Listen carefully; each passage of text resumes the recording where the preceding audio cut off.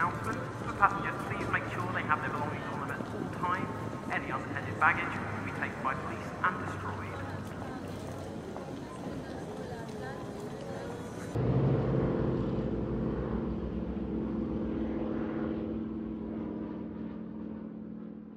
Ladies and gentlemen, now that we're underway, I would like to add a very warm welcome to our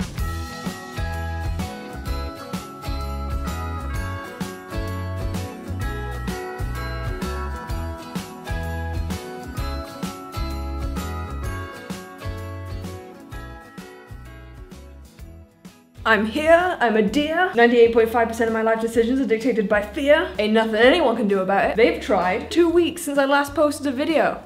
I'm just setting you up to be disappointed when I don't do this again in the future. You know what your problem is? Other YouTubers spoil you. They give you content like every single week. Some of them give you content every single day. It's too much. It's too much. I offer you inconsistent, sporadic content that may or may not appear when it says it's going to appear. I'm keeping you on your toes, telling you you're going to get a video every single month, and then I just don't turn up when I say I will. And then at the exact moment you think I've become unreliable and inconsistent, here I am again, back on time, before you even expected me. Probably when you didn't even want me. I'm here to be an inconvenience. Oh, by the way, this is not Vlogstis. This is just me vlogging around the winter solstice with some holiday-related things thrown in, which I will admit does sound exactly like Vlogstis. Now I say it out loud. But it isn't, I promise. Basically my plan with this month, since I've taken more or less the entirety of 2021 off from making YouTube videos, I would like to start easing myself back into a more regular upload schedule in 2022, but if I just try and jump into it in January, I'm definitely going to fail, because I'm not good at this anymore. I mean, I wasn't very good at it to begin with, but I've gotten worse. I do hope you'll enjoy it anyway, and this one does have some holiday themed stuff in because we're going to be doing the decorating. I have the entire tree to decorate, well, almost the entire tree. I've done the lights and I've done the ribbon, but I haven't done anything else. That's actually a lie. I've done the entire thing, but I forgot to film this bit before I decorated it, and the bit before I decorated it, I'd only done those bits. As far as you're concerned, I've only done the lights and the ribbon, and I'll do everything else right now. So, enjoy that.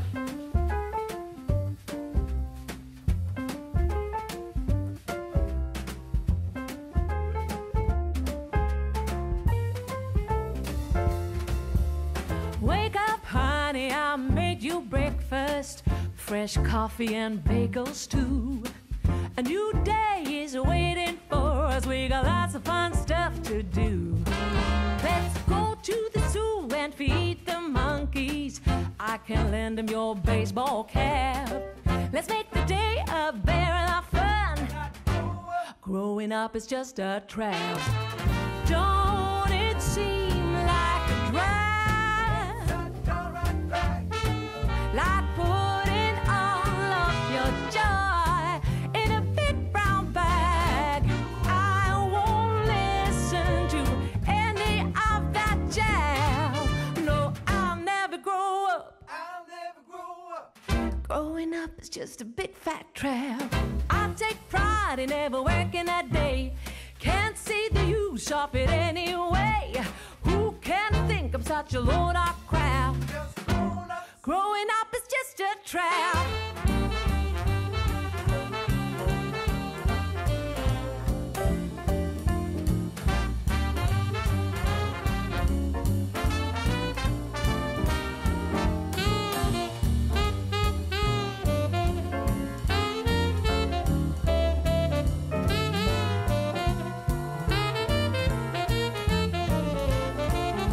Well, don't it seem like a drag?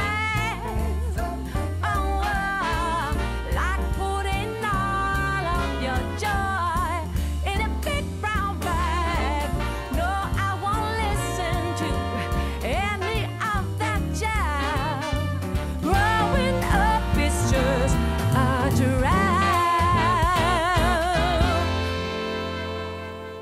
I'm an idiot. Pretend that's new information. I was so flustered in my last video when I was building this enclosure that I forgot to do one really important thing, which somebody in the comments reminded me of unintentionally, but I forgot to seal in the wood with silicone, which is fine because that's something you do after you've built it, but that was kind of an important part of building the main frame. The problem is, if I seal the cage now, I then have to wait 48 hours before I can do anything else with the cage, and I don't feel like silicone sealing a cage on its own and doing nothing else makes for very good content.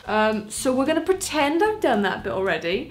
We're gonna move on with some of the shelving, and then while I'm off camera, I'm gonna take all the shelving back out and I'm gonna seal it in properly.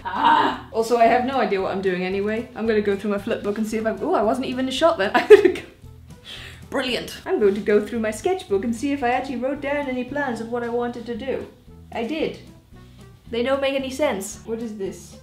Oh, that looks like effort. Why would you do that? Future me, if you could go ahead and take a picture of the sketch of the thing that I'm making so we can put it up on screen now so people can see what the heck it is without all those other weird drawings around the outside to confuse everyone, that would be fantastic. I don't really know what I'm doing with the inside of this cage. I have a few different designs that they could work together, but ultimately I am just sort of winging this and doing one thing at a time and seeing how things work together. And if they don't, well, they don't. Make it up as you go along and hope for the best.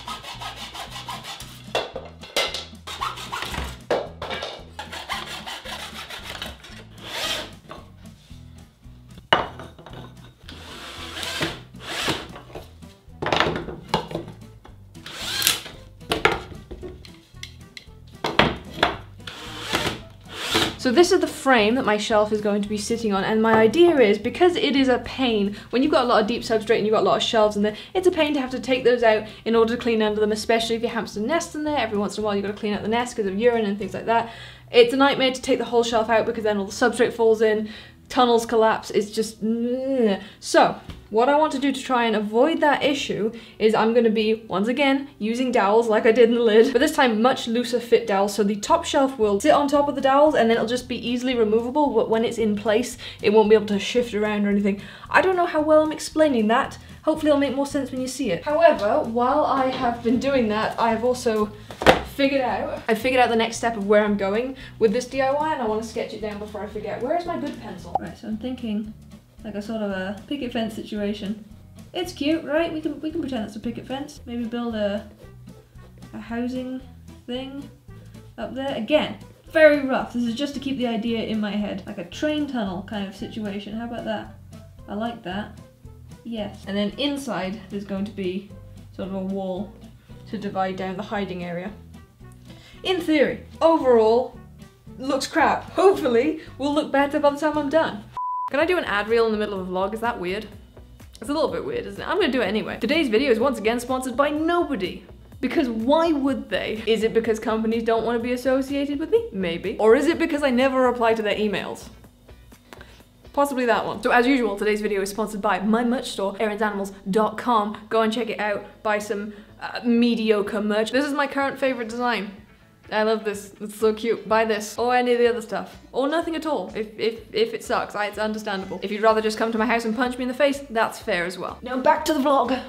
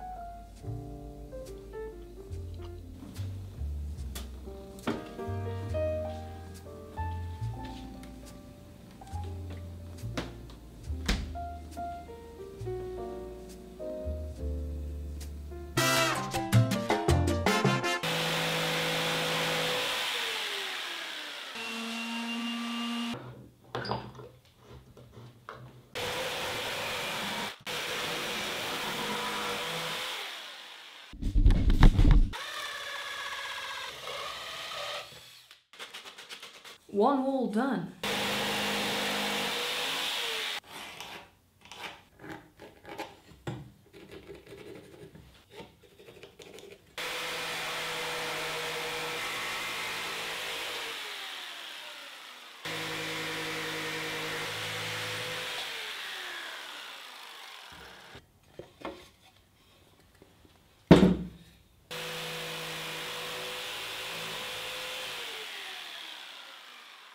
So hopefully that's everything cut out that I need to cut out for this particular part of the project. We've got the front wall with the little tunnel and this thing, which we'll address in another video. This is the top part of the shelf, the main part where all the stuff will go. The support thing, fantastic job of describing this. And the dividing wall that's gonna go in the middle, which has two little slots cut in it, so it fits in the support. And of course there's the painting, which is going to be the most tedious and time-consuming part. I'm probably going to be doing that until the very late hours of this evening.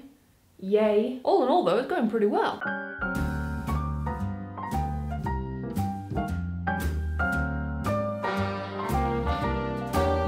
A little different than all the rest.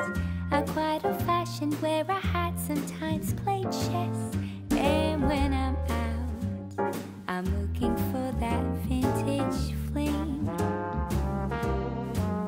But all complexions that I adore, so hard to find, these seem impossible to score. So I dream on to someday find that vintage love. I kept on looking, but everyone's such a bore. And out of a sudden, you came through the door. At the next table, your whiskey neat. The lights were dimmed as our eyes met, and you saw me. And forevermore, I like to share that vintage dream.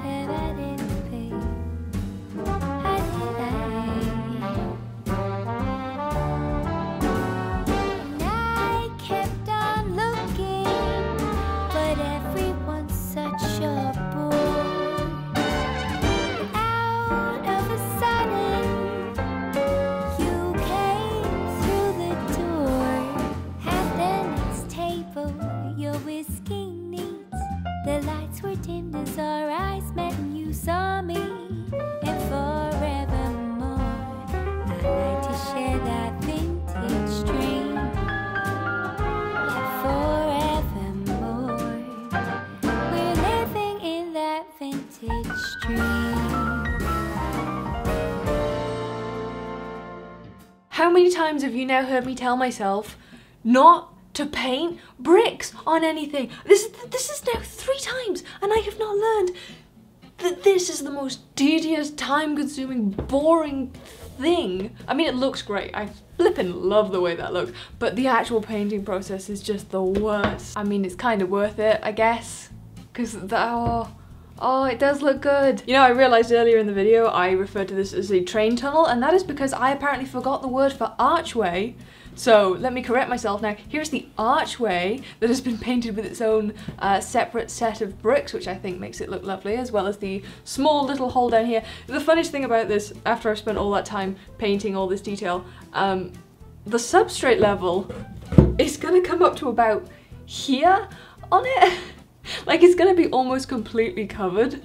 So you're not actually gonna see most of this detail once it's in a setup enclosure. Yeah, this was stupid. I painted the back side of this piece and the dividing wall in the center a nice neutral brown color, and the support piece I have just painted a plain gray, although I am going to do some stone detail, I think, along this edge because this will be the only visible part of the frame. And here in the center support piece I have drilled 2 holes which go all the way through the wood. These are for the dowels to just be dropped into, so they are slightly bigger than the dowels I'm using, which will be fitted more snugly into the shelf on top. Oh, my voice is getting tired.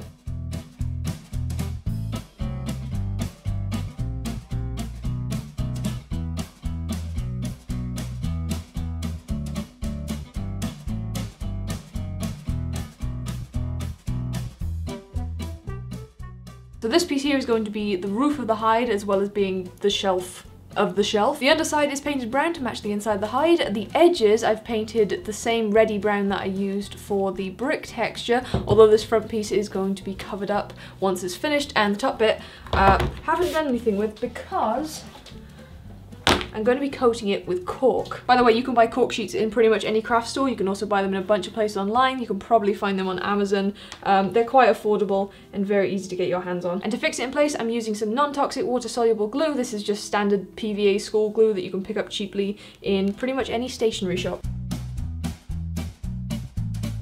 And we will flip. Ooh. Lovely, lovely. Unfortunately, I couldn't get a piece that was the exact right length. So I do apologise for everyone who's bothered by this little strip over here. I am also bothered by it. Hopefully by the time this whole thing is completely finished, it won't be that noticeable. La la la la la.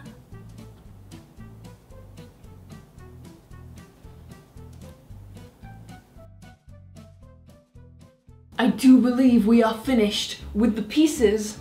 And now all that's left is to assemble it. First thing, let's join the divider to the support. So that slots in nicely there. And I'm just going to shove 2 screws through the frame into the divider. Sorry you can't see it very well.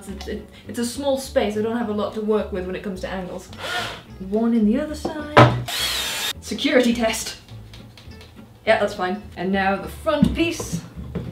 And in order to preserve the aesthetic of the front, I'm going to be fixing the screws in from the back side, so they're going in through the frame here and into the front piece. They won't be visible at all. And in fact, a little additional piece of support. We'll put some glue just to be sure everything stays together. Together forever and ever and ever and ever. Or at least until I get bored of it and recycle it into something new. And screw it from behind.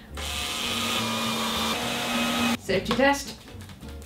Good. Alright, so I have added 1 screw to the front part down here at the bottom, and that was just to pull this centerpiece a little closer to the front because there was a small gap forming there from where I hadn't quite cut it perfectly straight, and that's just fixed that. So the final piece, we have the top shelf here. All the cork is dry and well stuck. Underneath there you can see the 2 dowels, and all I have to do is drop them into those 2 holes I showed you earlier. Done. I'm going to quickly pop this inside the enclosure just so you can see or get a better idea of how it's going to look once it's actually in use. So there it is inside the enclosure. Of course, we still don't have the glass on the front here, but once we do, this section under the shelf will be visible. It will be a viewing point, while this bit back here will be a lot more private and more of a hideaway area. So this is now my starting point to help me decide what else I'm going to do with the rest of the space in the enclosure. I have an idea for what I'm going to do at this front bit. I'll have to have a bit of a brainstorm over what's going on in this part. Also, this will need some kind of ramp or bridge or staircase or something so the hamster can actually access the top of the shelf, but I will address that much later on once I've figured out exactly what I'm doing with the rest of the cage and what will work best for this setup. And to demonstrate the ease of access with the top part, there is a slight lip on the front here which I can get my fingers under, and then I'll just be able to lift that up, and now I can access both of these sections, so it'll be nice and easy to clean without having to take the whole thing out and disrupt all the bedding that's going to be in the front here and in this section here. As for all the other details that you saw on the sketch, the picket fence, the houses, all that stuff, we're going to be working on that in my next video because that's going to take a few days to complete. This actually took me 7 days to complete. You'd be surprised just how long these projects do take, even working on them a few hours every day. It's not a quick process. But for now, this is where I'm gonna pause this project and end this particular vlog. I do hope you enjoyed it. I hope you found it entertaining, interesting, inspirational. I don't know, whatever you found it, I hope you found it. I hope you experienced emotions today. Thank you so much for watching all the way to the end, and I will see you guys soon. Bye.